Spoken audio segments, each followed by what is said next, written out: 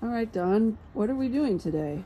Okay, today we're gonna go through the process of installing a set of carriage doors. And here we are on location in Seattle with a customer, and they just received their crate of carriage doors, which is pretty typical. Usually they get delivered on the curb, and someone was here to get it pushed into the building. So today we're going to put in a double set. So we're going to go through all the different phases as kind of a guide. With this set of carriage doors, we're getting the setup. They're pre-hung in the shop, in other words. They're all put together, the hinges and everything are cut. So here you can see, here we've got the jambs, and here we're ready to put the hinges in. This is ready for the kerf weather stripping that will go into here. And so in a sense it's all ready. The top, the two sides, these are the legs, and this is the top. And so basically we get the hinges put on, put the kerf in, and then we can screw it together. And then we have, in this case, which is pretty normal, is the threshold, in which case that could be attached to the jamb or it can be put in later, and that'll go on the floor. And here we have the astragal, which will cover the joint between the two carriage doors that will provide weather stripping at the center of the door. And then we have, packs of screws for putting things together that is needed, and we have some weather stripping wedges for down in the corner that which is always a weakness in weather stripping, where the weather stripping ends and beyond the bottom of the door. Okay, with carriage doors, we're gonna typically, in this case we're using butt hinges, but for a large size door we often go with a heavy duty hinge, in which case we almost always are using ball bearing hinges, but when we're doing a large door, this is a heavy duty ball bearing hinge. Now we have standard ones and we have NURPed ones. The reason we use a NURPed hinge, and what it has is a security little screw put in there, and it helps secure the pin so that it can't be removed. And the reason we don't want it removed, obviously the hinges are exposed, the pins are exposed, because a typical carriage door is an outswing. It's an outswing door in which the pins are all available. So we've got to put a couple of NURPed hinges somewhere in here, because for here, if you took this pin out, this one would be NURPed, or some combination so that you couldn't just pop the pins and then pull the door up. This is a really nice, pretty traditional Craftsman carriage door made in Sapele Mahogany. As we build it, this has a full mortise in here, similar to how you would frame a timber frame building, which is the tradition that I come from. So we have a full mortise and tenon. Most doors are not made that way. They're made with just joinery that matches with right here, or very shallow joinery, and that is fine maybe in a man door. But once I get into a large size door, I want a lot of structural strength.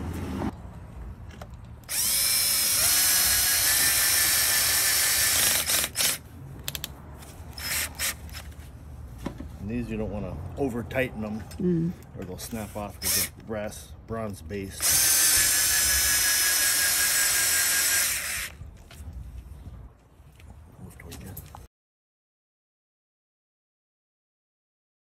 As you're putting your jamb together, you can make some decisions. And for those that want a complete four-sided frame to go up into the hole, that would mean attaching the threshold to the bottom of the legs, and which is an option. What you really want to do at this point, you want to think in terms of where your threshold, this is where the door would go. So this, on an outswing, this is farthest out point, and you're typically going to want the flat part to go and contain the door. So the bottom of the door is coming here, and so you're going to want to position your sill here. If your jamb, this is a little bit wider jamb, but maybe on a more typical jamb, you could cut a 1/2 inch off the bottom just down to this level, and that way you could run screws and screw this into the bottom of the jamb. You would have all 4 sides of the frame going up into the opening. And so we're gonna cut that and show what that would be like. That's certainly one option. The other option is simply to hang the doors with the three components, the legs, which would be loose, and you've got to work them to be plumb and level, and then you can cut and lay the threshold in at the end of the hang. But certainly that's a choice. You could pre-attach it, in which case we could notch this down to this level, screw it into the back end of the jamb, and then in a way that's easier for certain situations, and certainly is the choice of who's putting the frame together.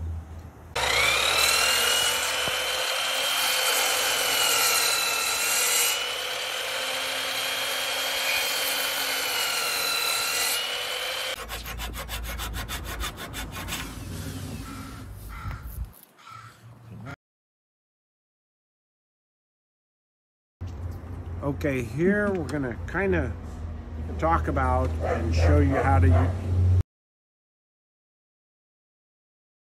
We're going to talk about the special adjustable threshold that we include on this door and just about every door we do. And we're going to talk about that. Now we've got our hinges in place, and here you can see the cap on the end that hides it. And we're going to show how it's adjusted. This slips in here, and then here we are sliding it out. This is an adjustable sweep. We get this from Switzerland, and it's really high quality silicone. These little slides here fit into a channel here. So if we want this to stick down farther, then we unscrew slightly, and then that will extend the distance. So when we slide this back in the channel, this will stick down farther. If we want less, then we just twist this so that it's tighter, and then it won't stick down as far. It'll come back. This weather stripping is meant to go from basically no clearance between the door and the threshold to 3/8 of an inch. And so we plan on 1/4 inch between the bottom of the door and the threshold. And that's true whether we're doing a standard entry door or we're doing a carriage door. We want to aim for 1/4 inch. This will come out all the way, so that anytime you want to adjust, you pull the cap, you pull this out and adjust it, and then you slide it back in, get your guide into the channel, make sure it's in there, and then slide it in. There'll be several of those along the way that'll keep it together. And then we basically cover it up by pushing back in. There we have it.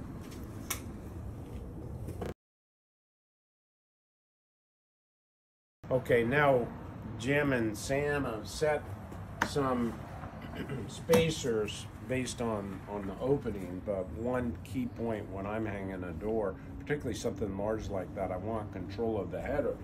So they put a block up here, in which case the first thing I do once I get a door with 2 legs and it's relatively loose, the legs are, I put shims in right at the top header because I want to get it firmly in place, because it becomes kind of my base to work from as I adjust the legs back and forth. So Now we're going to move forward, and Jim and Sam will go ahead and get the jamb up into position.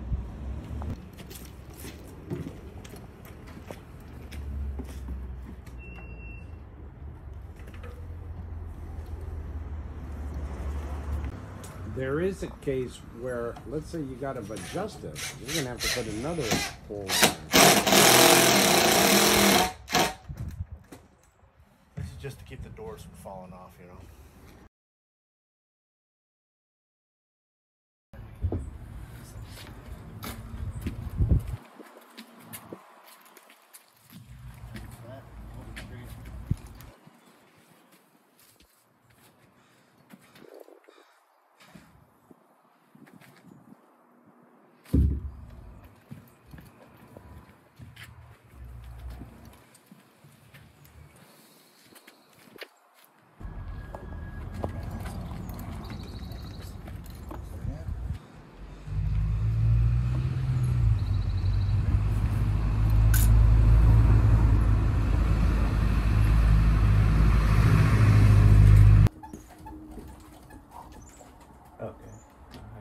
Screws on the floor again.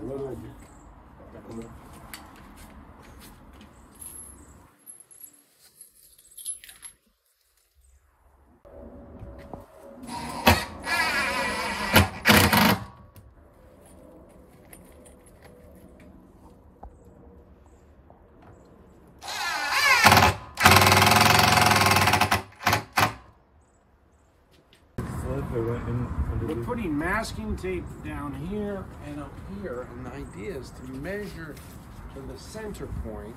That way we can kind of adjust this door without putting the other door in place. And that just saves us a lot of time. And as you noticed, when we're just initially putting this up, you know, they got the airbags and ways to hold the door in place. Here we have a nice long, at least 3-inch screw that we want to use in these back holes. But at the time being, we have a nice, secure, strong jamb. Yeah, thanks, Jim.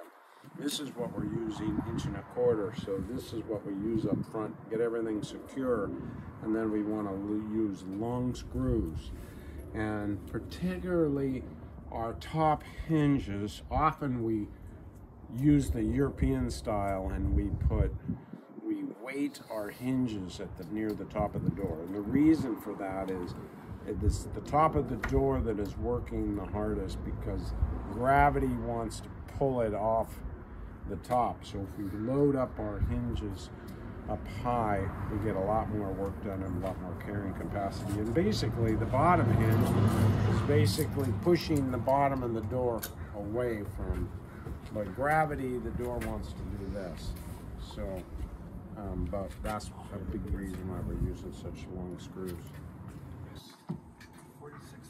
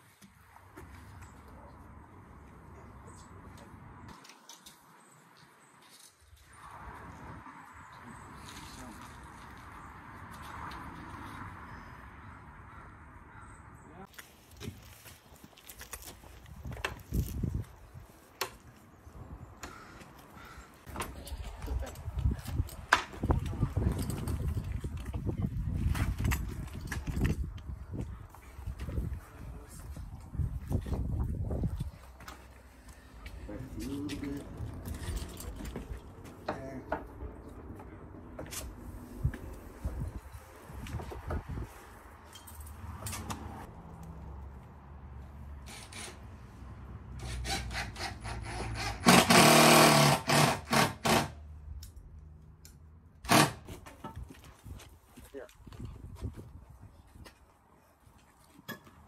Thank you.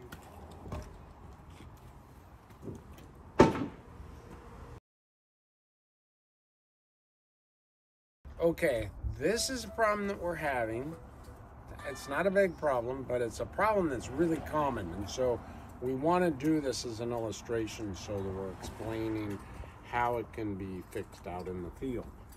So we have the doors hung we're good along the top. They're even. The gap is good all the way down. However, at the bottom, you can see that this door comes with the top all the way in. This door wants to be out a little bit from this door. We're going to solve that. This door out here at the jamb, we're gonna bring this out ever so slightly. With that, we can take the top on the jamb and press it in slightly, and then obviously since this door is out, we want to come over here and tap this door in and this out. Now what's interesting about that, this works even with an entry door or a single door, but with a double door we have 4 corners. So basically I take whatever this dimension is, in this case it's 1/2 inch. So that means I can divide that by 4, so I can move that out 1/8, that in 1/8, this out 1/8, and this in 1/8, and I've solved it without doing any more work, and then I've got a perfect setup, which is ideal.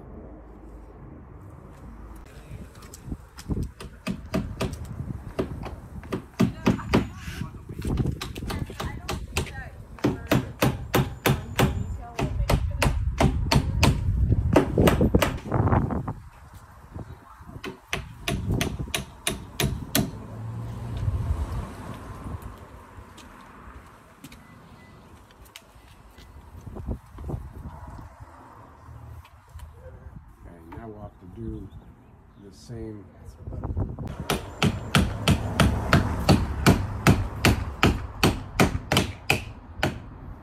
Yeah, keep going. Okay, let's see what that's done.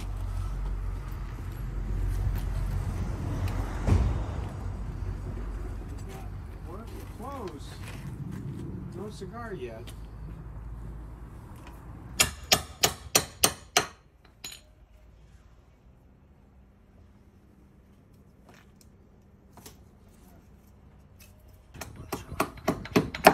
Okay, let's see what this looks like.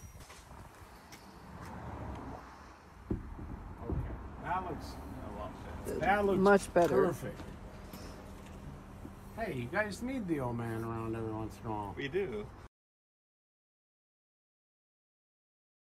I want to talk about how we handle, protect the center, and we use an astragal. And there's a couple rules and ways that we deal with this.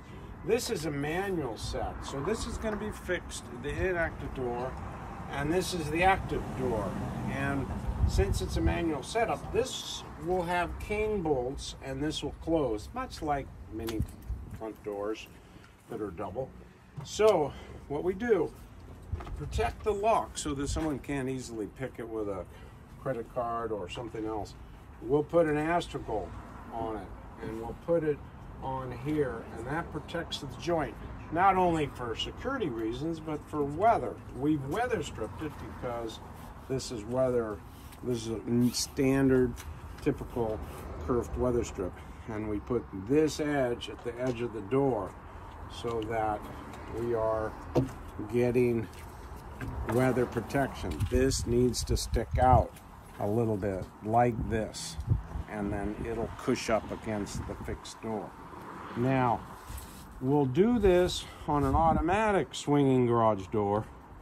The only thing differently is we'll put this on the door that comes in last, and then on the inside of the opposite door, we'll put a non-weather stripped astragal like this. And what happens is we end up sandwiching the doors slabs together at the center, because the problem with any double door is the most vulnerable loose part is at the bottom center.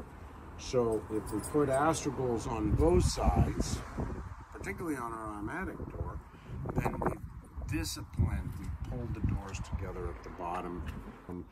on a door that's manual like this door will have a cane bolt, so it'll be already in a fixed position.